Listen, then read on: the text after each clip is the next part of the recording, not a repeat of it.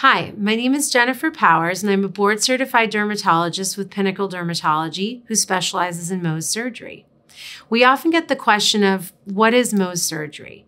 Well, first and foremost, Mohs surgery is for people with skin cancer.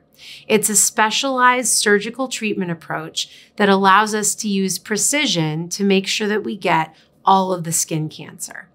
We often select this treatment for skin cancers that are located in areas where we want to remove the least amount of skin possible, such as the face or the lower legs. In these areas, we're able to keep our surgical work very small.